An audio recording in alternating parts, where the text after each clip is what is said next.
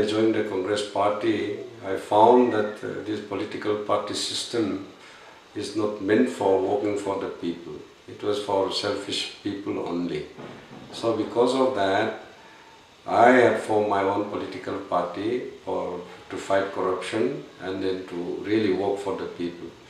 And I contested MLA election again as independent candidate on the principles again also. And when AAP party came around, and they are having exactly the same ideas and principles as I have been having for the last 10 years. So what I have been doing in a small way here in Mizoram, so AAP people have been doing in a big way nationwide. So there was no choice for me. It was it's a question of accepting each other. So I didn't waste any time in accepting nomination for MP candidate, and that's how I have come to have been candidate for AAP party. Mizoram has lots of potential for the development of tourism, then horticulture, agricultural products and all those things. But in spite of that, we don't have much headway. The main reason being is rampant corruption in almost every aspect of these activities and all those things.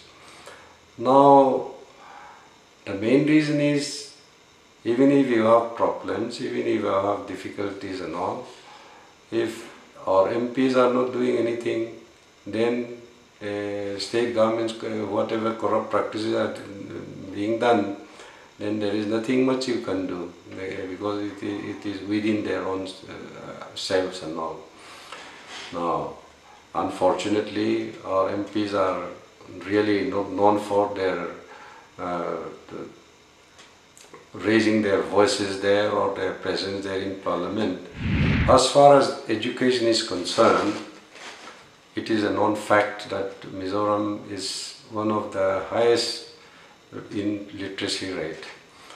In spite of this, quality education is quite lacking.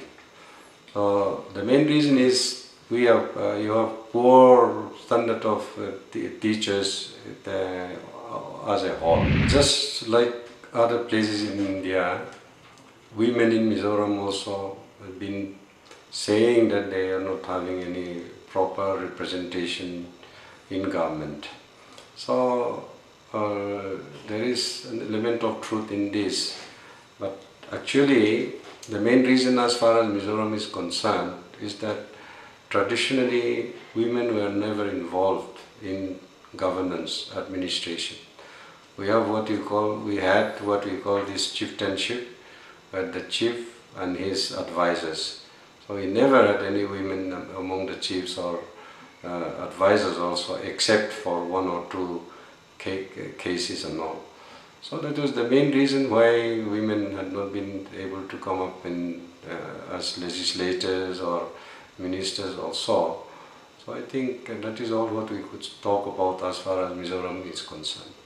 For the last 10 years or so, as I mentioned earlier, when I formed my political party like Mipuipo, contesting as independent candidate, I had my principles and ideals of fighting against corruption and forming a government which could work really for the people, down to earth.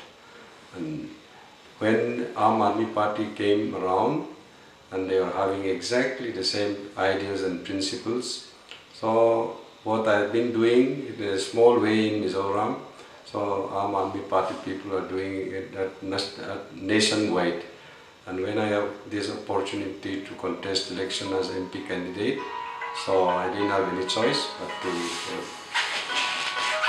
contest this election as AAP party candidate.